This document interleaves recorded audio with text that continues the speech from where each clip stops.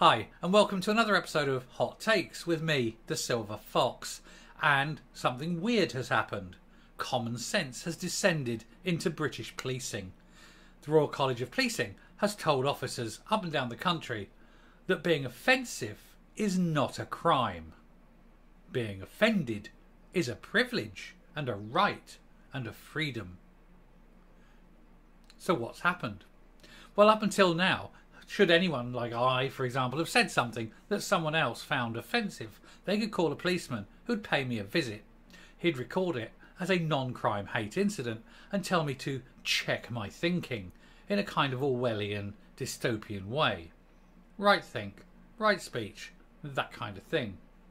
You see, the police can't actually catch criminals because they're spending most of their time checking up on Facebook and Twitter in case someone uses the wrong pronoun or calls someone a name. Meanwhile, M's are up, R's are up, burglaries are up, robberies are up, street crime is up. But hey, you do 31 miles an hour or call a man she, Mr. Plod will be straight there because he's got nothing else to do except sit on his fat arse and eat donuts. And now they've been told off for it. So let's have a look at the article and see if it makes the slightest bit of difference to anything that's going to go on in this country. Spoiler, it probably won't. Anyway, here's the article. So, is it a free speech win? UK police told that being offensive is not a crime. Well, of course it's not a crime because anyone could be offensive simply if someone is offended. But you could be offended at the angle of someone's jaunty hat. You could be offended by their haircut. You could be offended by the colour of their jumper. Offence is such a bland term. So how do you be offensive? Being offensive is not a crime. Anyway, British police officers have been advised to focus on actual crimes, doing their real job, rather than people being supposedly offensive during debates on Twitter. In new guidance issued by the College of Policing, officers have been told to devote their time towards cutting crime. The thing that they're actually paid to do. As R's, SAs and VCs, you understand why I have to use initials rather than say the words. YouTube doesn't like it. And these have hit record highs. Instead of policing non-crime hate incidents, which although not actual criminal offences, can still turn up on criminal background check done by prospective employers. That is to say, I could call someone a moron today, he could take offence, I'll have a visit by, the secret Gestapo police. They could record it as a non-crime incident, but it goes on my record, and in 3 years' time a prospective employer will say, oh no, you call someone a moron and it's on your record, you're not getting the job. That is insidious, it is wrong, and it is Orwellian. They are policing thought and speech because the left-wing wokerati don't like it. They don't like free speech, this is for sure. Over the past 5 years, some 120,000 non-crime hate incidents have been logged by the police. That's 120,000 times a policeman has been taken away from doing his actual job to dick around because somebody called someone else a name on Twitter or misgendered them on Twitter or said something that someone else just didn't quite like a little bit. What a waste of time and money, and what terrible little snowflakes they are that they have to call the police the spineless cretins. However, late last year, former police officer Harry Miller won a case against the practice, with the appeal court judges agreeing that making a record of his non-crime breached his human rights. And that is the main thing. You have the human right to cause offence. Miller had previously been investigated for supposedly transphobic posts on Twitter, such as stating that trans women are not real women. That's not a joke. I mean, that is a thing. Because here's the thing. Look, trans women are men.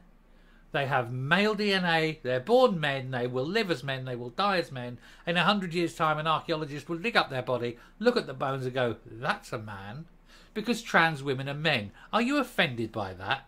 If you're one of the people who's offended by that, good. Because it's my view, and I'm free to express my view. If you're offended by that, that's fine. I'm being offensive. I'm exercising my right. You have the right to start your channel up and say that people who pretend to be women are women. That's fine. That's your right.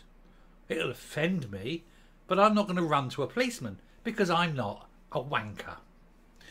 Anyway, though police had determined that no crime had been committed by Miller, it was still logged as a non-crime hate incident, and Miller was told by police to check his thinking, i.e. how dare you have an original, independent thought that doesn't go along with the perceived agenda of a mental minority. Following the court ruling in favour of Miller, Home Secretary Priti Patel acknowledged that some current practices are having a dangerous impact on free speech and potentially stopping people expressing their views. But this has not yet followed through on promises that she would resolve the issue. Of course not, because Priti Patel has done nothing. Everything she says she's going to do has turned to dust. She has achieved precisely nothing in her entire career. She has failed upwards every time. And now she's out, and hopefully the gig's up and she can slope off back to whatever it is that she does before, because she is bloody useless as a politician. And I hope she listens to this, and I hope she finds that offensive. But at least she is willing to defend my right to be offensive. Anyway, getting back. The new College of Policing guidance informs officers not to just take the perceived offence, perceived being the operative word there, of one party as justification to record a non-crime hate incident, crucially requiring there be some evidence as to intent to be hostile before an incident can be recorded in the least intrusive way possible. But I have the right also to be hostile. I don't have the right to hit, to perform any kind of physicality on someone. But words can be hostile. I can reject an argument in a very strong manner that could be perceived as hostile, but still no crime is being used. And so they're actually now changing, perceived insult and offence into hostility. One can be hostile, again, as I say, I can be very hostile without causing a crime. I'm hostile to ideas. I'm hostile in my robust defence. But they're dicking around with words again, because what they want to do is control the narrative and control the agenda by the use of the terminology of what they then can use against you for uttering what you consider to be free speech. That's no longer offensive, but it is hostile, and that's a crime. No, it's not. But they've got to keep control. They've got to keep that control because it's important to them. Because the one thing authority absolutely despises is free speech and opinion. So we have to make sure that we maintain our free speech and that we maintain our opinion.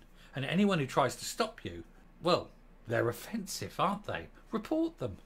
Anyway, we'll carry on. It just goes on about the same thing, and it's there. But the point being, free speech should be absolute.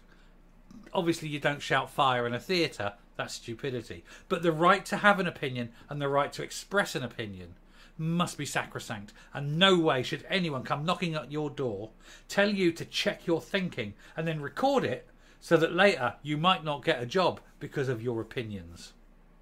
Anyway, I shall round off here and come up. Of course, what the police have been told and what the police will actually do are two entirely different things. They have been told on many, many occasions that the general public, filming them on their phones, for example, is not a crime, and yet they really don't like it and keep asking people to turn them off. But never do. If ever you're in a situation, keep that phone recording. It might be the only thing that saves you. I don't trust the police either. They're not your friends. Anyway, if you like what you hear and see on the channel, please hit the subscribe button if you haven't already. Ring the bell for notifications of future output. Leave a like, leave a comment, and until next time, stay safe, stay well, fight for free speech, and goodbye.